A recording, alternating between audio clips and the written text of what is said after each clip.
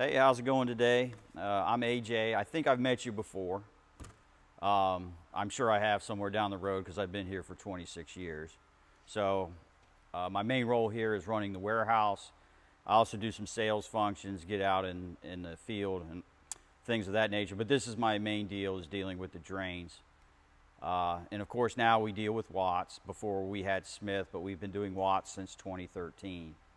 We'll go through, I hear carriers is a concern. So I'll go through how Watts does it. It's pretty simple. The packaging is less, which is nice.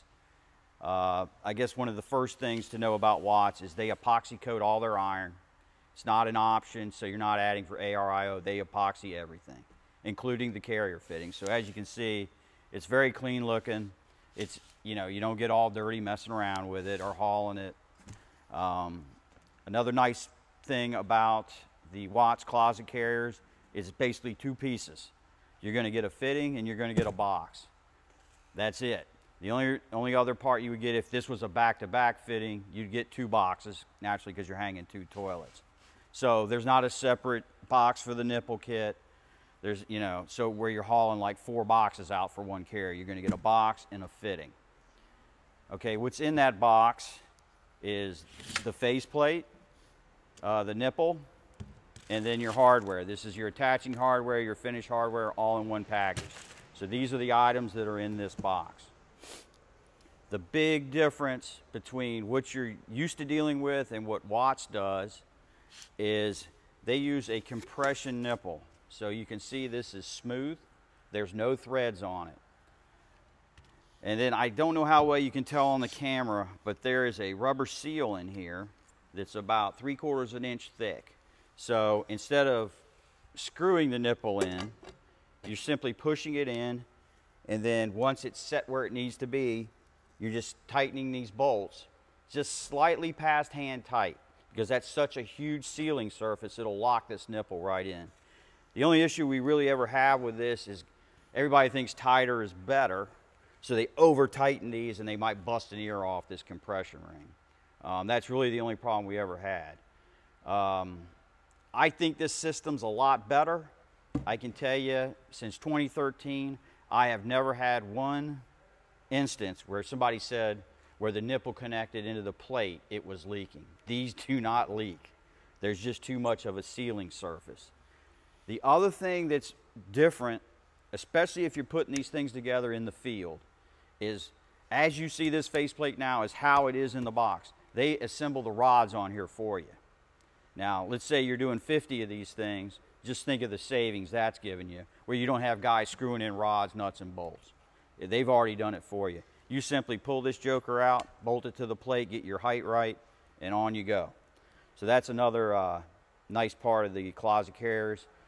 As far as stock, here in Chantilly, we keep roughly 80 lefts, 80 rights, and around 40 doubles. So unless we get some huge run on something or there's some reason the factory's low, that's basically what we keep here. All right, we're moving on to the lav carriers. I think you'll really like this for a number of reasons.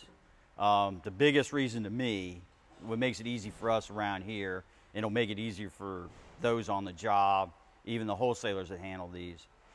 The lav carrier is in one box. The complete carrier is in this box right here.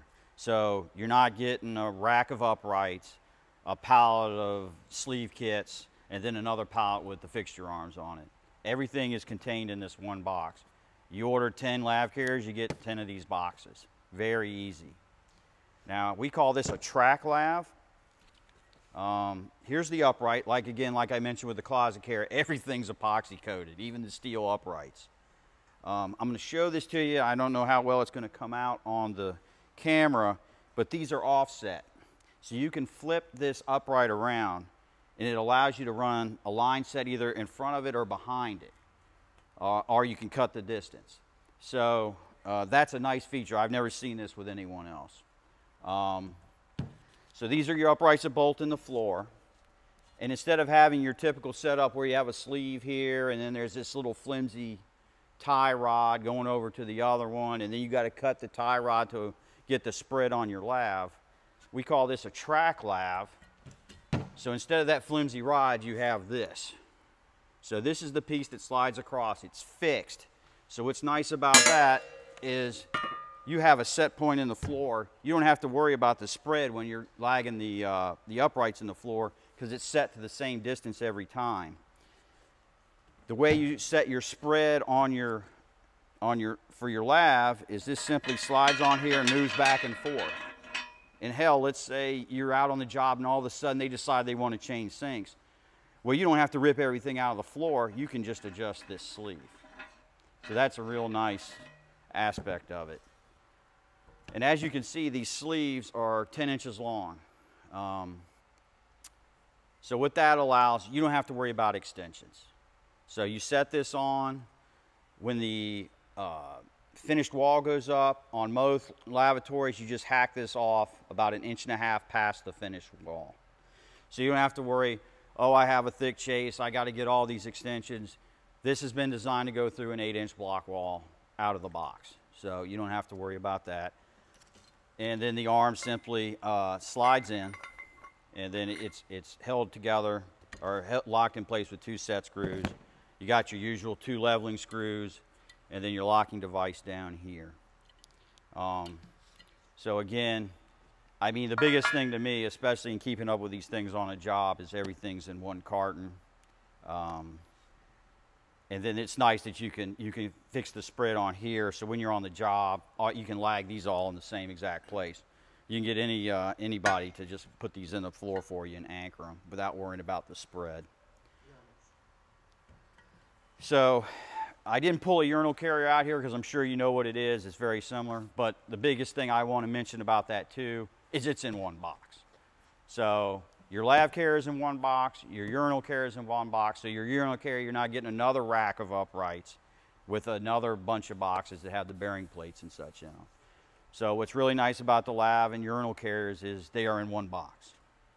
And I think that about covers it for this. All right, I know you didn't ask to see this, but I wanted to show it. Once we get these in front of an architect or an engineer, it sells itself.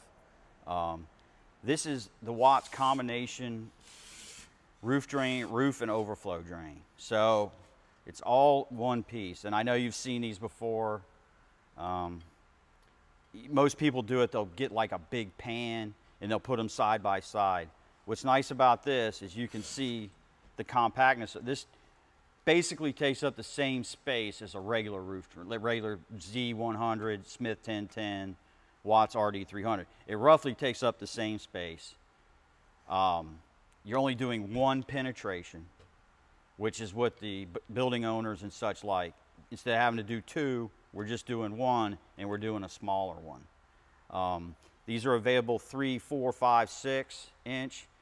And then they have what they call an RD800, which is 8-inch and 10-inch versions. It's a big joker.